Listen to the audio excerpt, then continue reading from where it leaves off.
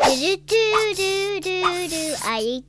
yeah. Hey Vikings, Mark here, and we are in Hoettrstrand, and we are trying to find this piece of wealth. How do you get to it? This stumped me for quite a while, so if it's stumping you, don't feel bad, especially in the early part of this game. But let me go ahead and pull up the map, make sure we're all on the same page here. We're on the starting island to the very left of Norway here, and as you can see, it's confusing. And like, how do we get to that?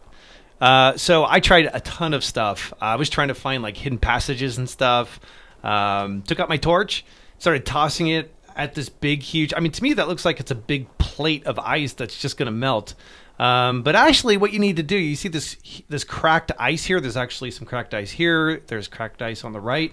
Go ahead and take out your torch, squeeze that left trigger and then right trigger. And we're going to throw it, or right bumper. I think either one. There's also, if you want to go this way, you can go both ways. So I just decided to, I'm going to show both of these paths just so you can choose which one you want to go down. I don't think it really matters, but I decided to go down on the left here. We're not quite done yet, so go ahead and, well, no, Avor. Okay. Okay, that was a really good Assassin's Creed moment. Swim down with the B button, right? And then use Odin's Sight. You're going to click in the right stick. That will help you find the treasure. It can be a little discombobulating. I feel navigating under the water in Valhalla is more difficult than previous games, and I think it's just because it's harder to see.